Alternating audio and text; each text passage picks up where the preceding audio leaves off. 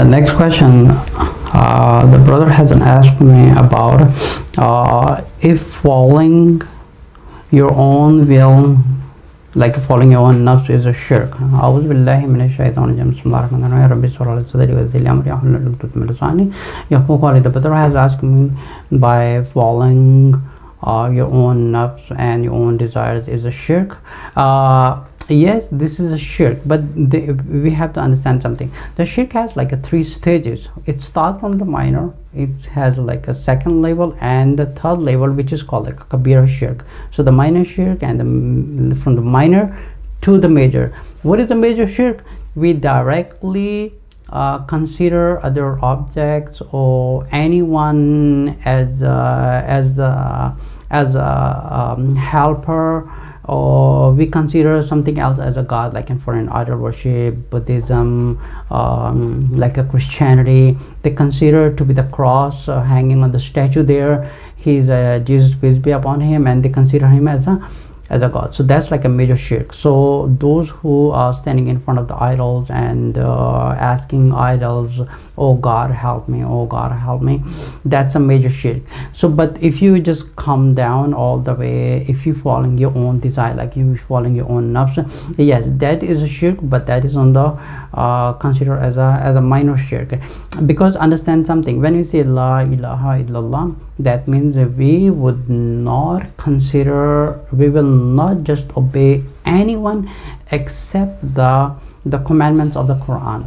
So when we say that we're going to be following the commandments of the Quran, so when the Quran says don't do, for an example, you're having a party, you're having a dinner, and it's a time for salah, or let's say you're having sitting down and eating and with your friends, a political meeting, or it could be a family gathering, or you have to attend an interview, you have to attend any type of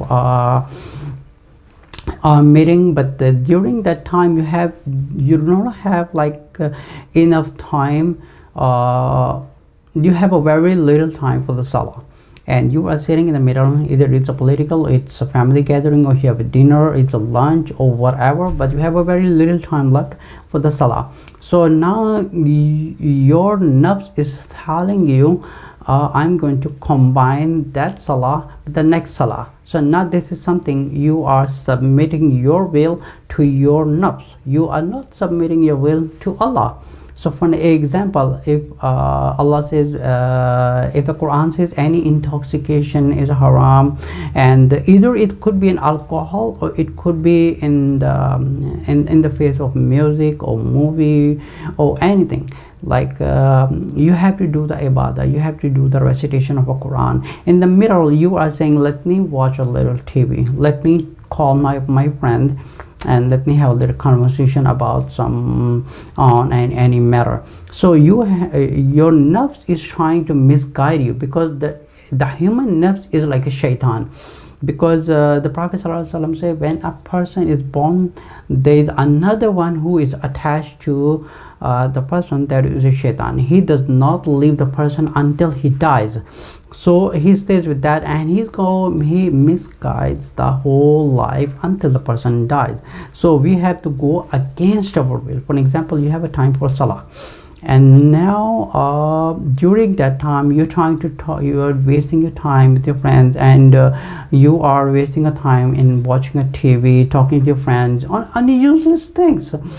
Now you are following your own nafs. So this is something where we say, la ilaha, oh Allah, I promise you I'm going to follow your commandment, and I submit my will to your will. I'm not going to obey and my own desire. Desire is something like following your own nafs. So when we go against us, and that is like we following the commandments of Allah. But if our nafs says something, okay, let me delay a little salah, let me do the Quran recitation later on, let me delay the fajr time, let me delay any time. So this is basically your nafs is misguiding you to disobey Allah. So that's like when we say la ilaha illallah, that's like we are submitting our will. That means we have to go everything what is against our own desire, and we follow the desires of Allah and the Prophet ﷺ. Because there is a beautiful ayah in Surah Al-Ahzab, verse number 70-71, where Allah says, A'udhu billahi minash shaitanir rajim. Bismillahir Rahmanir Rahim.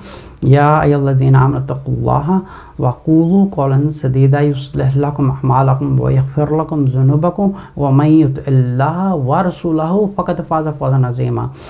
And Allah says in the Quran, Ya ayyuhalladhina amanu taqullaha, O you people who believe, fear Allah, have a taqwa, and then when you talk clear and talk straight, and fix up your amals, and yuslih lakum amalakum wa yaghfir lakum, and if you clean up your amal and you follow the guidance of Allah subhanahu wa ta'ala, Allah will wipe out your sins. Yuslih lakum amalakum wa yaghfir lakum dhunubakum, and He will forgive you. And those who will follow the commandments of Allah and the Rasul sallallahu alaihi wasallam, his amal, his bad deeds will be wiped out, and you will get the falah and you will be successful.